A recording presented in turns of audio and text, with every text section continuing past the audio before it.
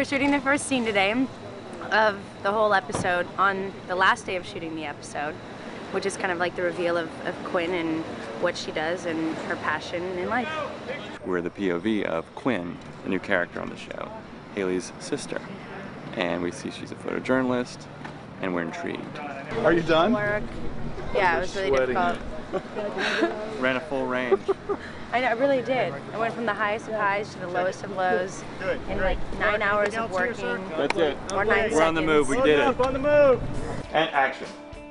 I've never worked on series television before this, and I've never had a girl come in to play my sister except the girl that played Taylor, and that was like a whirlwind. So we didn't have a lot of backstory, and she was only there for a couple episodes, where Chantal is here as one of our series regulars now. So we've got a whole lot to try and work out and figure out all the ins and outs of what our relationship looked like, you know, what kind of fights recur within our relationship, what our issues of tension are. We don't know yet. We're trying to figure that out. With Quin, you know, I've sat down and I'm like, well, is Quin like this or is Quin like that? And like throughout the scenes, like discover who and what she is, and like her tics and her talks, and you know, the ins and outs of things she's struggled with and how she deals with her sister. So the story like gets to build and grow as we build and grow. Mark really trusts the actors on the show, and he really watches to find where the lightning is, you know? So if something strikes, he wants to write toward that and not in an opposite direction. And so I think that's really smart of him, and we really trust him that whatever he's bringing to us